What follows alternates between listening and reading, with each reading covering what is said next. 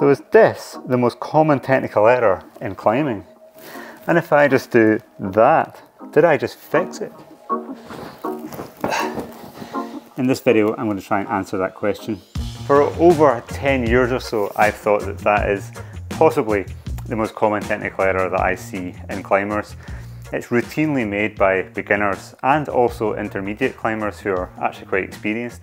And although it's less frequent, it's still also made by quite a number of elite level climbers that I see. The great thing about this error is how easy it is to fix just by moving this left foot here.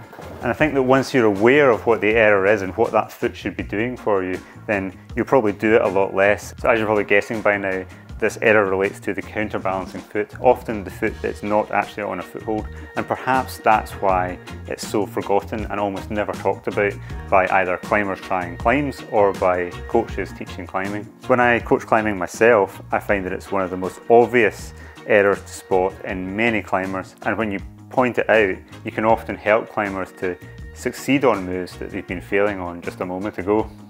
So hopefully I've made a case for why this counterbalancing foot is so important, and although it's very misunderstood, it does a massively important job. But is it just as simple as doing this? Not really. So in the rest of this video, I'm going to explain what I think the counterbalancing foot should be doing for you in different types of climbing moves. And I think that if some of you start to notice this on a regular basis, then your climbing style might change for the better straight away. Okay, so I think the simplest place to start is to break down a very simple move and show you what the counterbalancing foot should really be doing for you to make moves easier and to make you need to use less power on a given move. So I'm going to do one simple move between these two black holds and this black hold up here. Now this is part of a normal boulder problem, which I'll actually come on to in a second, but for the sake of demonstrating this, I'm going to use this one red foothold here. So let's say that I was doing this boulder problem with red footholds, and so I was doing this. So just for this one move, I've got the right foot on there, the counterbalancing foot is out to the left. Now even the word counterbalancing foot makes you think that it's just about achieving balance, and that is one of the jobs, but that's actually, I think, probably the least important job that it does. And so to try and show you how it actually takes weight off your arms, I'm going to deliberately do the common error.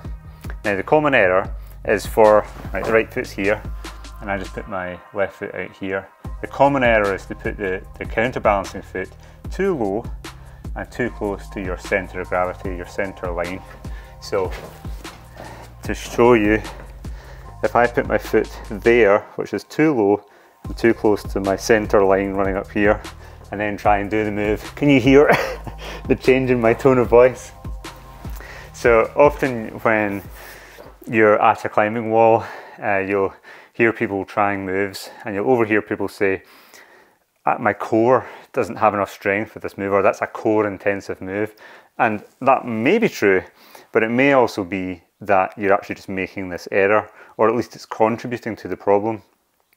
Of course, having a strong core and being able to apply strength to your whole body is important for climbing, and it's good to train that physical aspect. But core strength in inverted commas, when applied in climbing, also has a technical element which is at least as important, if not more important, than the actual strength element. In so much as the strength will only give you any leverage if it is actually applied with technique. And so the reason I had so much tension in my voice there as I was trying to talk at the same time as execute the move was because I was having to rotate to extend my right shoulder here by using the rotator cuff and all of the muscles stabilizing my shoulder. I'll just do it again to show you. So in order to reach the hold, I can't reach it at the moment, so I need to pull up. But if I pull straight up, well, for one, my knee's kind of in the way. But even if I turn my knee in, if I lock my arm and then try and talk at the same time as take a hand off, I've barely even got the strength to do it. Now this is an easy move. It shouldn't take anywhere near this much strength to actually do it. So what I'm going to try and do is twist my whole trunk so I'm facing to the left, and then I can reach it with a lot less power. But you can still hear, hopefully, you can still hear the change in my tone of voice because of the power that I'm having to use. I'm slightly out of breath just from doing that one move. Okay, so if I do the move correctly, and again I talk as I'm doing the move, hopefully you'll hear the difference in my tone of voice. So now I'm going to put the counterbalancing foot in the correct place, and I can actually climb the move back and forward, and really doing the move is now no harder than just hanging the position with two hands. So that's the difference. If you get that counterbalancing foot in the right place, that's the only thing I changed. So what is that counterbalancing foot actually doing? So there are three components of what this counterbalancing foot has to do. A moment ago I was talking about how people talk about moves being core intensive and requiring a lot of core strength. And what you're doing instead of using core strength in your upper body to control the movements and do things like twist and reach, you're using the length of your limb, your big lever arm on the end of your body here, and at the end of that counterbalancing foot. So it has to be as far as possible, but not too far from your core in order to maximize that leverage.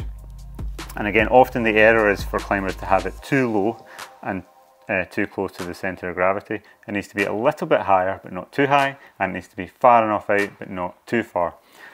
The reason it has to be not too far away from you is because as you actually do the move and reach for the hold, which I'll show you in a second, if it's too far away and the foot slides across the wall as you make the move, you tend to lose the tension with it. And what you'll find that as you become aware of the placement of your counterbalancing foot, you will gradually, instinctively know where to put it. There's no instruction that works on every move that I can tell you.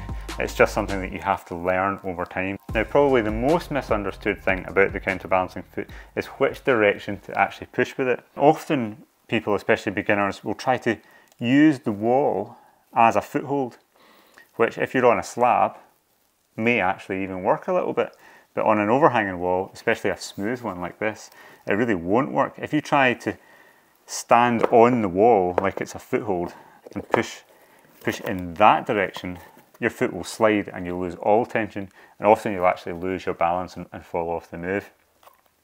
So the direction of push with the toe should be directly into the wall with quite a lot of pressure. And what that does is, as that left leg pushes, that forces the right side of my body into the wall and allows me to reach with that shoulder.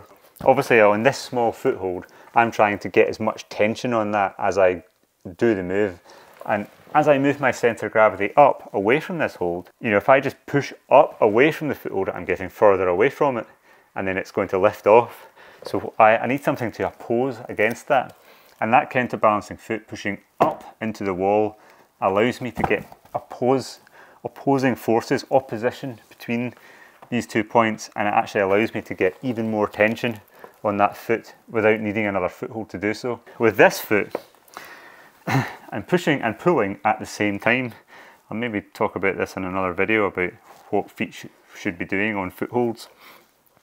But on this foothold, I'm trying to push down on it in order to push my body away from it. I'm also trying to pull it out the way in this direction. So this foot's pushing that way, this foot's pulling that way. I'm trying to rip that foothold directly out of the wall. With this foot, I'm going to really bite my toes into that foothold. I'm imagining I'm trying to pull it out of the wall.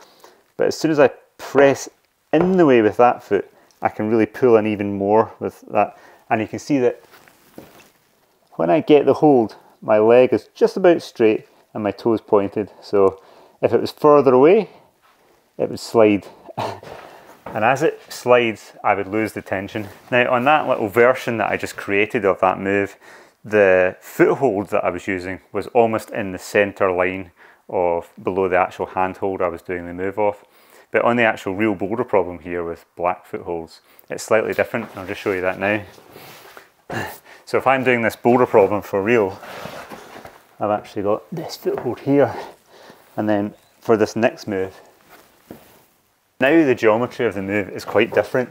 So that's the hold I'm moving off, but instead of my foothold being in the same line as the handhold, it's off to the right, so that the move itself is a lot more front on to the rock, although I still do roll around to extend that shoulder. So this is quite different. Did you see that the counterbalancing foot is now much more underneath me? That foothold is out to the right, and it's also because it's quite a good foothold. I can really claw in and actually pull in with my hamstring very hard on that foothold and get a lot of power with it. So I don't need the counterbalancing foot to be as far out to the left. I actually only really need it to be, well, it can't be too far right either. It has to be just about there. But it has to be not too high. It wants to be as low as it can be to provide a lot of leverage, but not too low, again, that it slides. So if I try and do the move without using it at all, just like this, then I have to really, again, like the amount of strength I have to use to do that move is amazing. It's actually amazing how just pushing your foot into the wall makes such a difference. So what that does is, if I just stand off balance here and push that foot into the wall like that, I'm really using the front of my thigh to hold myself in, such that if I were to let go, I'd fall backwards. So as I'm doing the move, when I push inwards with that foot, it's levering my upper body into the wall and allowing me to reach the hold. So hopefully the basics of the technique are clear enough. There's one more aspect which I think is a source of error in climbers' techniques. And this is across the board from beginner through to actually elite level.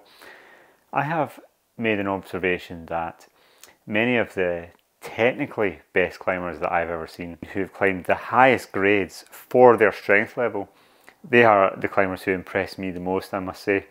And they almost universally have something in common, which they are very active with their lower body.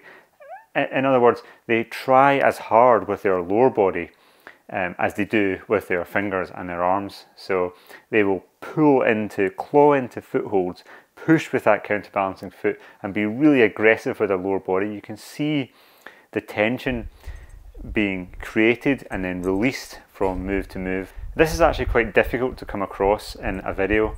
It's easier to see if you actually see someone climbing in the flesh. And so I've often found that when I've been bouldering with really good boulderers who are technically excellent, often it can be some of the best female climbers in the world, but not universally. They often tend to be very good at making the most of their lower body and really using the strength that they have there. But just in order to illustrate this, I'm actually going to go from my warm-up problems on my steep board here to one of the hardest problems on the board that I've done. There's a problem here on orange holds, which I've had up on my board for a long time, and I haven't actually done it for a long time. I've only done it a handful of times ever. I don't think I'm even going to try the whole climb today. I'm just going to try the crux move, which involves going from two side pulls kind of in an iron cross position. But there's one high foothold for my right foot, and then you have to do this big kind of drive-by move for a side pull.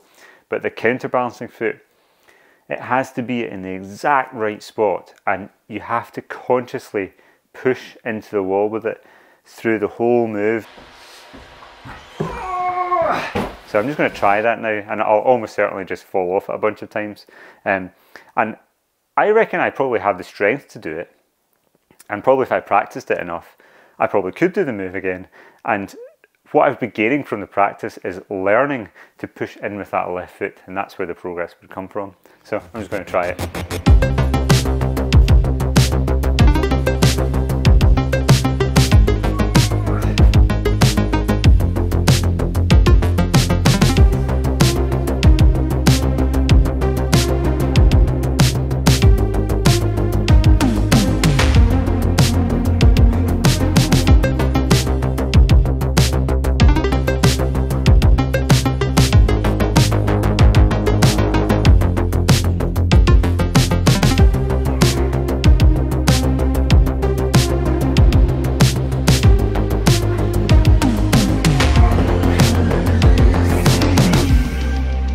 Well, that worked out well. I was able to do that move. So as I say, this technique is something that once you're aware of it, you tend to build it into your climbing naturally. That's how it worked out for me. I began to point this out to other climbers as I started to coach them. And as I started to do that, I noticed it more and more in my own climbing. and I noticed that I was being just a little bit too passive with my lower body, not using the power that I have in the large muscles in my lower body to give maximum leverage. And I sometimes was making that little error of the foot not being out far enough out to the side or too low. So this has to be one of the easiest fixes in climbing technique that's out there, and it's also something that's really easy to drill. You know, you can do this as part of your warm-up, especially on climbing wall routes where they're often big and juggy and you have a big foothold for one foot, then you have the counterbalancing foot off to the side, and you can think about the positioning and the strength that you push with it. But also when you're working hard boulder problems, that's why I wanted to demonstrate that on a hard boulder, to show that I am thinking about this when I'm working moves. It is something that's on my mind all the time. So I hope this video was useful to you, and I will make some more videos on other aspects of climbing technique and training. And if you have any questions about those, then please do leave me them in the comments, and do remember to subscribe to my channel if you haven't done already. Okay, see you in the next episode.